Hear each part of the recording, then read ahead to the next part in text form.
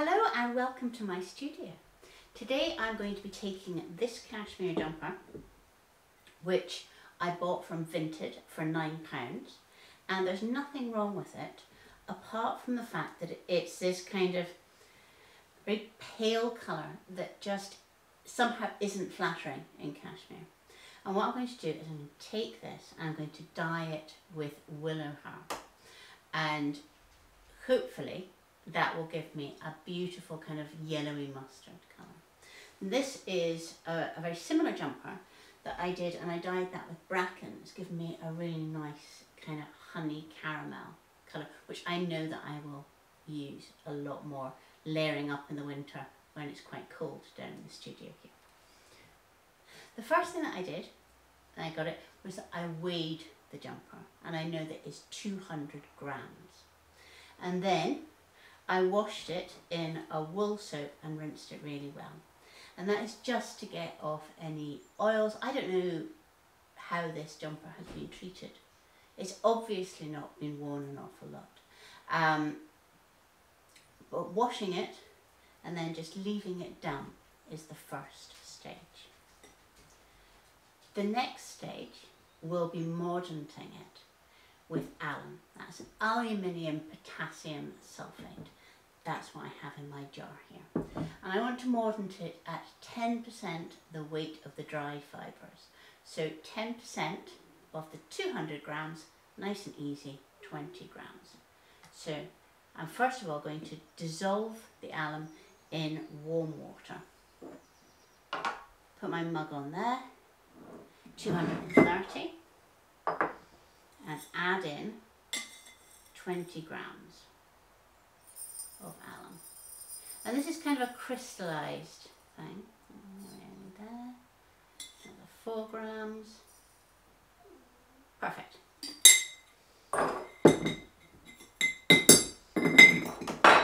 And I'm going to dissolve it first in hot water from my kettle. Just pour that into the mug.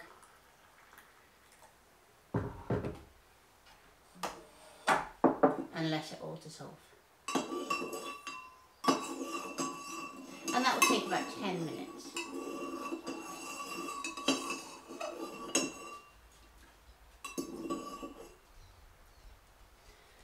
The most important thing, if you are dyeing anything that is cashmere, which is a very, very delicate fibre, it gets its softness because it's got all of these fluffy fibres coming out, and there is a tendency for them to kind of knit together, which is why you hand wash cashmere. What we're going to have to do is to really protect that. So the cashmere is going to just never be in anything other than kind of warmish water, cool or warmish water, and I'm not going to be moving it around a lot because that will be the quickest way to felt it. So I'm going to leave my alum to dissolve, and put back my jar on the shelf, and I'm going to find something that I can use to mordant this jumper nice and safely in. Mordanting, I'm going to use one of my dye pans, which I've cleaned very carefully. You can also use a plastic box or a glass bowl, something that's not reactive. So this is stainless steel, and it will be perfectly fine. First thing I'm going to do is pour in the hot water that had the alum in it, and then I'm going to pour in some cold water. Stir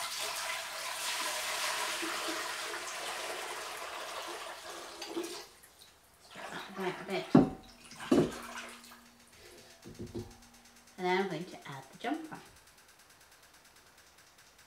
And in adding the jumper, the main thing is to be very, very gentle. So keep it supported, just put it gently under the surface of the water. You want to make sure that the mordant is going all the way into the jumper, but you don't want to be doing this kind of as you're washing it.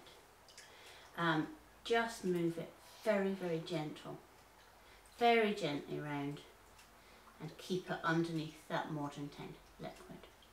You want to leave it there for, I would say, 24 hours. Just keep it at cold temperature, and a long cold mordant will be more effective than if you tried to heat it up and drive it into the fibres. So just put it somewhere until tomorrow. And now, while this jumper steeps gently in its mordant, I'm going to go out and collect some rosebay willow herb to set up a dye pot. Do you want to come along? This is rosebay willow herb. It is a fantastic dye plant. What we're going to want is these leaves. I'm going to chop a great pile of this and then take it back into the studio and make a dye pot.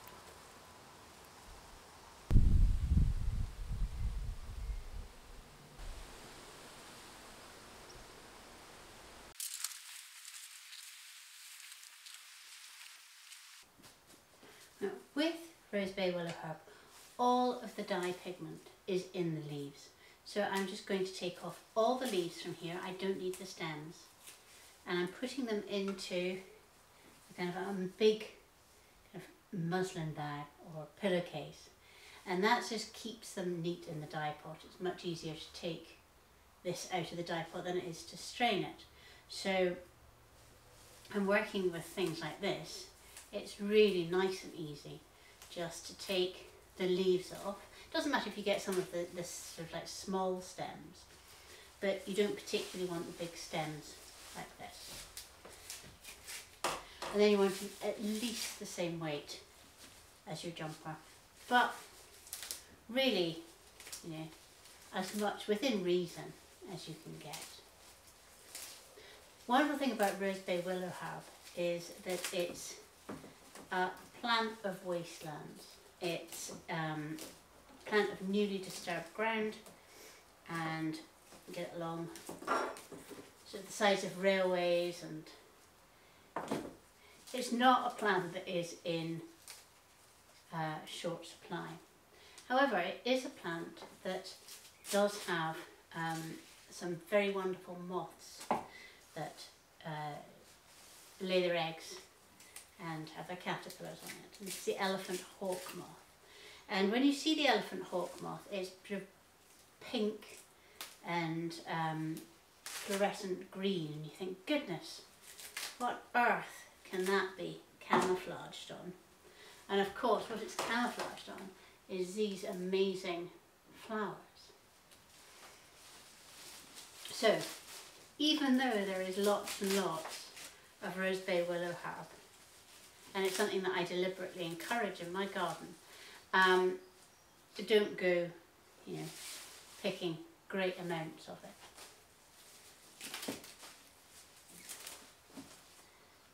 Just pick what you need. And in this case, it's between 200 grams and I would say about 600 or 700 grams of leaves. So I'm going to fill this bag, and that's what I'm going to use for the dyeing. Right, there we are.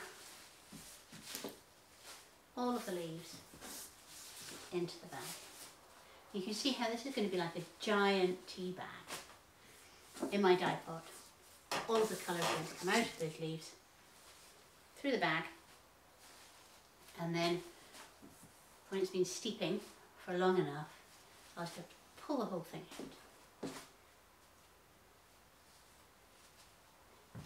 Now I'm going to take these back to my dead hedge compost. This is my main dye pot. I have some water in here. I fill it about 2/3 up. So. And then I'm going to add in a tablespoon, two tablespoons of washing soda.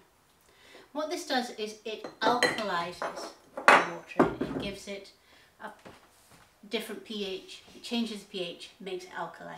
And what I find is that if you are dyeing with leaves that give a yellow, having alkali water just gets a deeper shade, gets more of that pigment, out into the pan.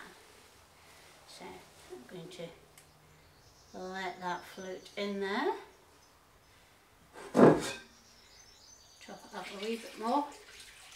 My giant tea bag. And then onto my stove. I'll leave it to heat up to a simmer. Go and get it a pan lid. And then that will, when it comes to a simmer, I'm going to leave it to simmer for around about half an hour. Have a look at the colour and then leave it to cool overnight.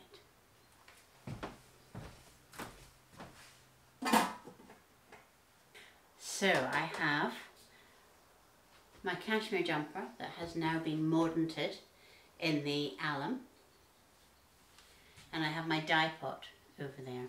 One more step for the mordant, and that is to add in this. This is cream of tartar, and I'm going to add in 12 grams, that's 6% weight of fibre, and I happen to know that is 2 spoonfuls of this. This is something that's really useful actually if you are going to be dyeing a lot of things. Just find out, so clock it in your head how much a measurement is, like how much is a spoon of alum, how much is that. You just save all of that measuring.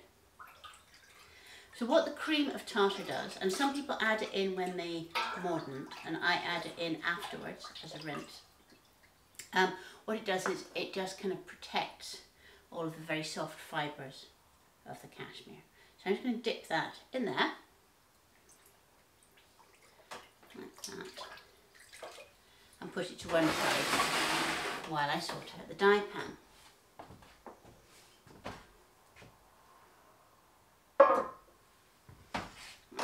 This is my dye pan of willow herb, which has been steeping overnight, and let me see what kind of colour it is. Right, I don't know whether you can see this. Look at what a beautiful dark colour that is. Now, the main thing that I need to do now, apart from take out my bag, find the top of my bag. I don't want to just tip all of the dye stuff into the pot by mistake. Right, so this is my bag of willow herb. Look like that.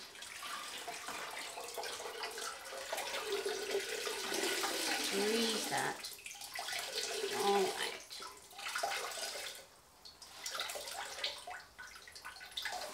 All of that good colour out. And then these leaves will be able to go onto the compost heap.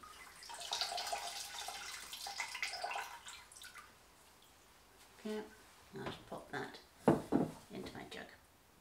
Now the really important thing is, can you remember we put in some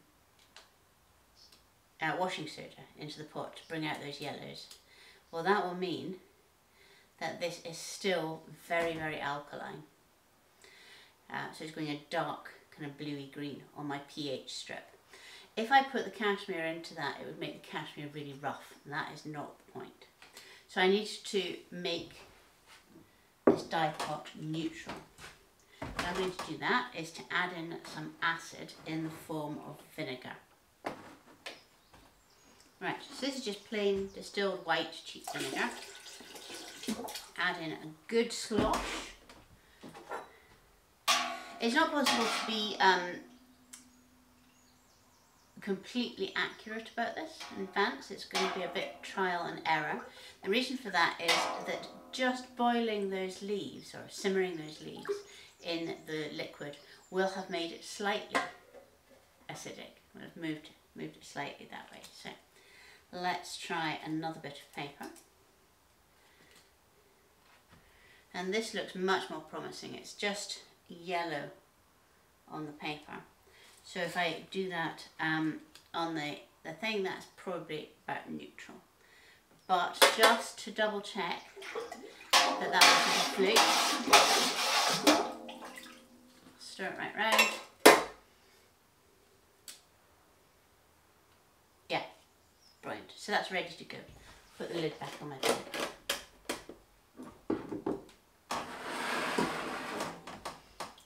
And now I think this has had enough time. So very gently squeeze out some of that excess liquid.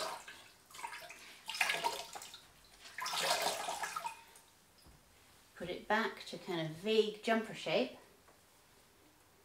and start to dip. The reason I do this is that I don't want there to be any folds or gaps where the dye doesn't get to. So first of all, I'll dip it that way around, and then I'll just turn it over and dip it. Turn around, open it out, make sure that the arm's nicely there, and then I will just leave it. That is going to be left in this pot for about 8 to 10 hours, and then we'll have a look at the colour when it's finished. Or you could just leave it overnight. It's going to be quite happy with that. But you can see already it's beginning to take on a nice yellow.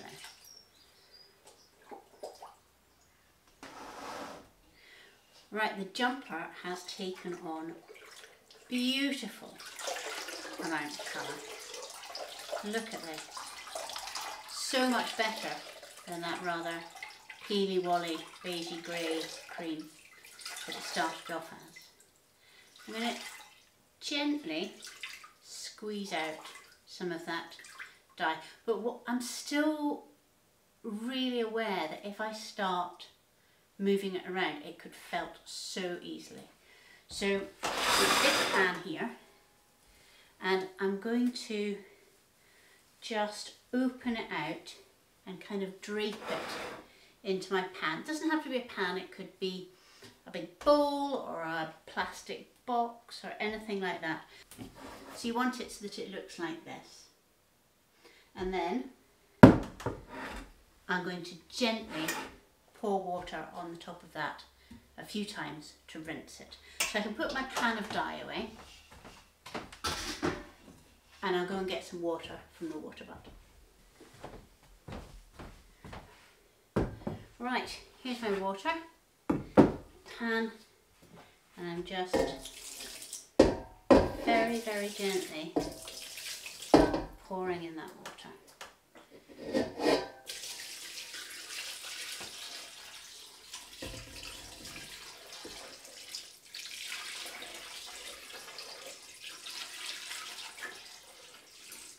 There we go.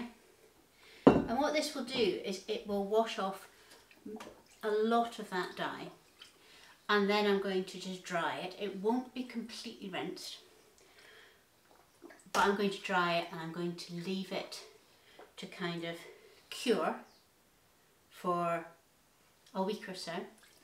Could be longer, just for any of the dye to settle into the fibres really well. And then at that point I'll give it a final wash and it will be the right colour. Now I want to show you the colour that I have at the moment. Now remember, this is the wet colour. It will dye lighter. But look at that. Just the most glorious mustardy yellow cashmere jumper.